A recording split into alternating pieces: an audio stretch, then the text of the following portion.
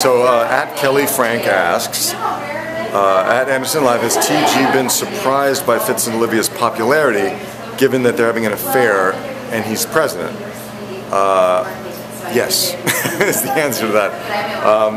It's been really exciting that people are so invested in the relationship between Fitz and Olivia, and a lot of people who are say that they would normally have a real problem, like they would find it really difficult to root for an extramarital affair, but bizarrely in this case they really are rooting for us, and so we're doing something right. So thanks, Kelly Franks. Let's see, at KET89 asks, do you find the urge to put on your director's hat when acting? How do you handle the situation if so? No, I don't. They're really separate jobs, and when I'm directing, I have a lot of respect for the directors that we work with, and I look to them for guidance, and I never second guess them. The only way that I think as a director sometimes is I think, how can I help them, because I know how hard it is. So I sometimes feel their pain when they're under pressure. So that's it. But I'm relieved not to have all the pressures of directing, and I can just think about Fitz.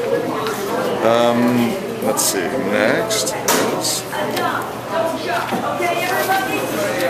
at Amateur Auteur asks, how do you unplug and get out of character after filming? Is it hard to separate Fitz?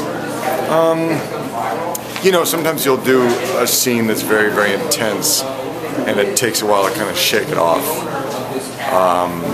But it's something actors just get used to doing, so you'll be affected by it, and you kind of need to go have a drink or to have some sort of escapism, or just get it out of your system. But like any job, it is like that. And I sometimes dream as Fitz. That's getting weird.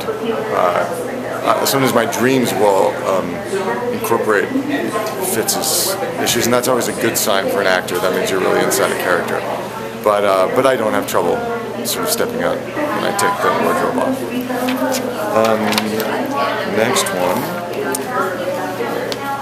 At Sunlight Mocha asks, is it hard to get out of the mindset of being the president when you're not working? No, because I have a family at home that makes sure I don't ever mistake myself for the president. Yeah, no, I mean,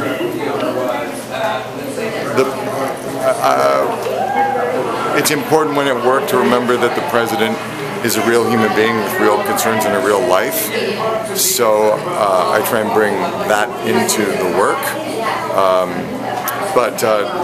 No, it's not.